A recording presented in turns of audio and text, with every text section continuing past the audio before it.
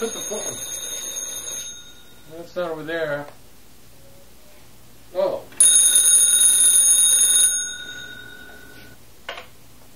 Hello? Yeah, hi. Yeah, look, I'll have to call you back. Okay, great. Okay, see you then. Bye. Hello, and thank you for watching another edition of Telco Steve's Workbench. Today we're in the garage, and I'm away from the workbench, but the last that I was over here, I was talking to somebody on the phone, so I was using my Imperial desk set, and it's otherwise known as an Imperial set from Western Electric, and it's over here because it has a cloth cord on it that's 9.5 feet long, stretching from a subset unit that's mounted over by my dial tone on my workbench. So with that, we're going to be talking about this set today. The Western Electric Imperial set was produced during the 1950s. It was a set that was a commemorative edition by Western Electric for their 75th anniversary. And they plated the phone, a base, that they had from existing stock of their zinc alloy 202 D1 body mount telephone. What I mean by that is the oval base. Some people refer to it as the oval base, but it's commonly referred to by others as the D1 that has the D1 marking on the back. Now, we really do want to talk about that a little bit. The D1 had several types, and it was according to handset mounting at the time. They had a 206A, they had a D5 type hand mounting set, they had a 207A type hand telephone set, and those came with type of wiring for side tone and anti-side tone, service for subscribers, and that sort of thing. It gets into a very lengthy discussion, and one that we just can't get into right now on the video.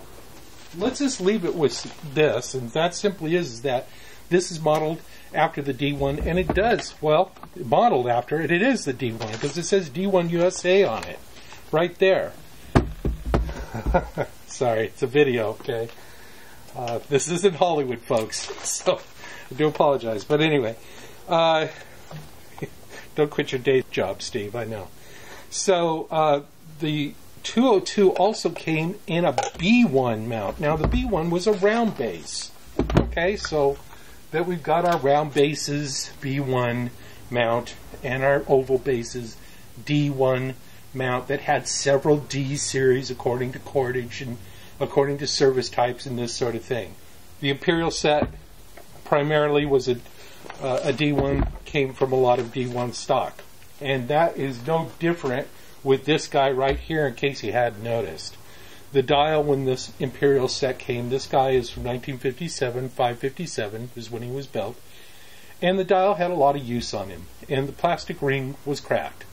Plus the dial was inoperable. So instead of selling you junk, I really take a lot of pride in this. I'm sorry, I do. When I sell you a telephone, you can count on the fact that it will work. Why? Because I was a Bell System telephone technician. So I decided to replace it with a 1976 6-type dial. And it looks kind of good. It's got a brass ring on it. The dial numbers are clear. It's got a great look to it. It does have some chips on the phone. It has a chip on the front where the plating is coming off. No, it is not gold plated. It is not 24 karat gold plated. It's a brass plate, and they sprayed it with a gold lacquer. In case you're wondering, that's what the Imperial set, that's how they did it. They also came with an F1 handset. This guy is a little, he's a little chewed up, sorry. Again, this phone I'm selling to somebody who wants to start a phone collection, who thinks that antique telephones are great. I'm focusing in this video for you, giving you something that you can replace parts and pieces to. It's got a 4-foot handset, cloth handset cord on it. It's got a 9-foot, as I explained, line cord that goes to the wood subset. The wood subset is not an original subset. It is a subset that I made, well, I put together a 533A like LEICH magneto set with no magneto in it, and I placed a 685A network kind of in here. He's got a network in it, and he's wired up so you can utilize it with today's technology by just simply plugging in a modular cord into the modular plug on the inside, and as you heard, the bells do ring. It's got a great base on it. It's got the wiring is all hooked up, so what do you do in case you want to get into that? You take it apart slowly and you document it, what wire goes exactly where.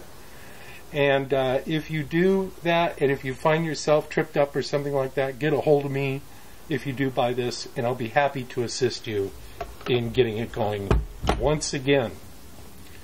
The phone does have dial tone,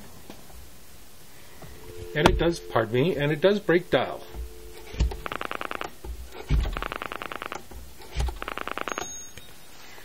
Okay, the phone works great.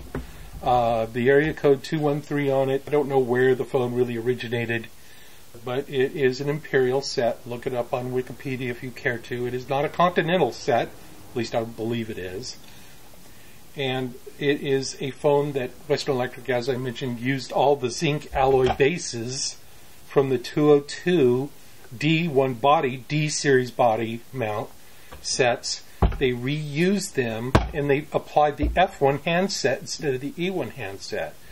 This F1 handset, they painted. They painted it to match the switch hook, the plastic switch hook, and the ivory base, both color ivory, so they painted them. Now, in some cases and in some instances, you'll be able to find yourself a ivory F1 handset. And if that was the case, they're fairly expensive. They run anywhere from about $56 to $75, depending on, the eBay gods are with you, and you could replace it, and you could slowly rebuild your phone and get your phone looking great. Have it next to your bedstand, have it in your man cave, have it by your kitchen, in your living room, have your friends over. They can look at it and go, wow, what is that? Now, when you do go to plug this in, you must have pulse rotary dial telephone service from your local service provider, your telephone company, in order for this phone to dial, since it is a pulse signaling device. Some VoIP systems, if not all, do not support that. So you must be aware of all of that information. I guess we've come to the end of this. We had a lot of ground to cover, and maybe we did and maybe we didn't. I want to sell this phone to somebody who's interested in getting involved in telephones. And hopefully that person is here. Hang on a second, excuse me. Hello? No thank you. Not interested. No, I don't want to take a subscription to cell phones. I've already got a cell phone. Thanks, unfortunately. Yeah, unfortunately. Bye. Anyway, have a good day. And thank you for watching Telco Steve's Workbench.